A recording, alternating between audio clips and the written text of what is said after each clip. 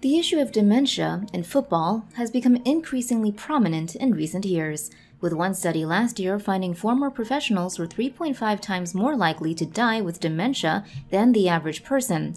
Now a new study has locked into exactly what is happening to the brain when the ball is headed. Here's what you need to know. Heading, footballs, and other accidental head impacts that occur while playing football change blood patterns in the brain, according to a new study in the journal Brain Injury. The study, cited by The Guardian, analyzed blood samples from 89 professional footballers in Norway's top division and discovered alterations in levels of microRNAs in the brain after heading the ball. According to the Ohio State University Comprehensive Cancer Center, microRNAs are a family of molecules that help cells control the kinds and amounts of proteins they make, controlling the way genes produce new proteins mainly by binding with messenger RNA and preventing it from being translated into proteins. With proteins playing a fundamental role in the work of most cells, many microRNAs have been identified as key to the regulation of cognitive functions and memory processes lost in Alzheimer's disease, according to an article in the journal Frontiers in Pharmacology. And the new study, which found that repetitive headers alter the levels of 6 microRNAs that high-intensity exercise did not affect, and accidental head injuries alter 8, suggests microRNAs could now be used as biomarkers to detect brain injury. In July, responding to a string of studies into the impacts of heading like this one, the Football Association in England introduced new guidance limiting Premier League and Football League players to 10 higher force headers in training sessions, though former Tottenham manager Espirito Santo publicly admitted ignoring it. And of course, football is not the only sport with a problem with head injuries, with the NFL's health and safety officer publicly acknowledging in March 2016 that there is a link between American football and the devastating brain disease chronic traumatic encephalopathy, also known as CTE. A study by the Department of Veteran Affairs and Boston University found that 87 out of 91 former NFL players tested suffered from a brain disease called chronic traumatic encephalopathy. CTE is a brain disease that researchers believe is caused by repetitive head trauma. Brain scans can detect signs of CTE, but it can only be confirmed posthumously. The disease causes a protein called tau to form around blood vessels in the frontal lobe. During stage 2, sufferers may experience rage, impulsivity, or depression.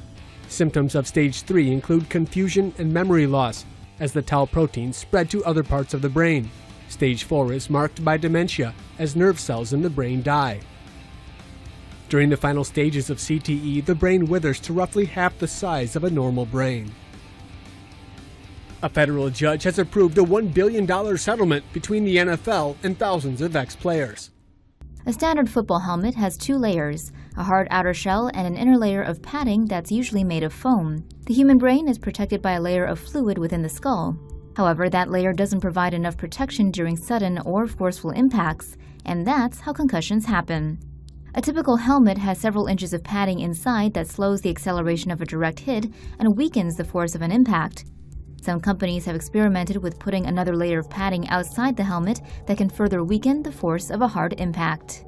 But that doesn't help against hits from the side that could rotate a player's head, twisting the person's brainstem. This damages the nerves there.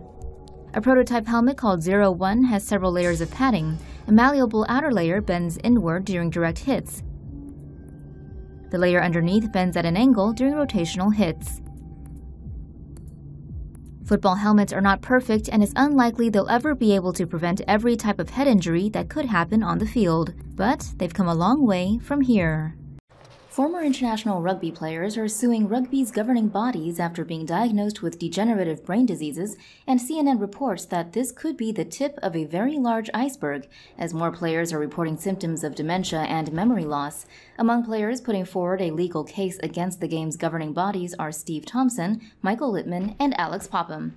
All 3 are in their early 40s and have recently been diagnosed with early-onset dementia and probable chronic traumatic encephalopathy, or CTE. CTE is a progressive degenerative brain disease caused by repeated hits to the head.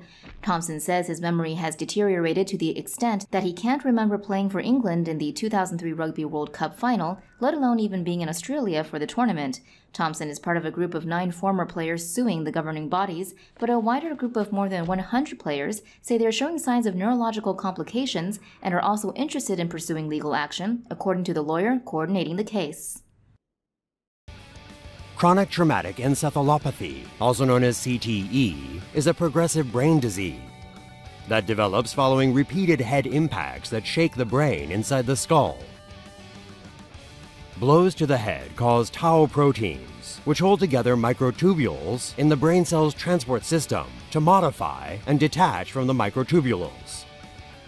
Abnormal tangles of tau proteins accumulate over time, ultimately killing brain cells. The helmets worn by football players cannot protect them from repeated subconcussive hits because the brain inside the skull is still shaken by these hits.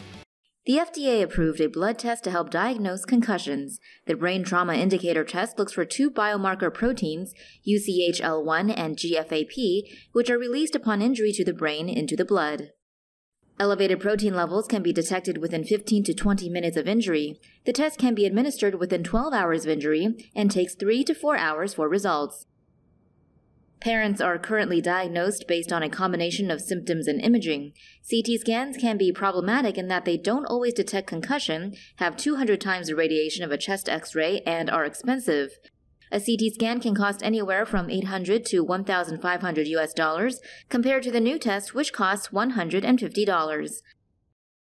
The Visus 01 was specifically designed to soften the blows NFL players take to their heads during games. The helmet is made of 4 different protective layers. The outer shell is made from flexible thermoplastic that compresses to absorb shock, then rebounds, much like a car bumper. Next is a layer of more than 500 polymer columns that can twist and move laterally, reducing the impact of rotational acceleration, a major cause of concussions. Underneath that is a hard inner shell that helps prevent skull fractures and brain hemorrhages. Below that, a layer of memory foam provides the player comfort.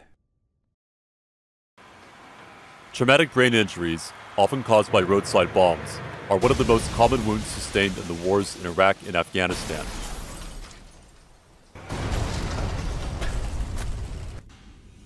Primary blast injuries are caused by blast over pressure waves or shock waves. Pressure can pass through the torso or skull. Secondary blast injuries are caused by shrapnel or debris propelled by the blast. These cause blunt force wounds or penetrating trauma.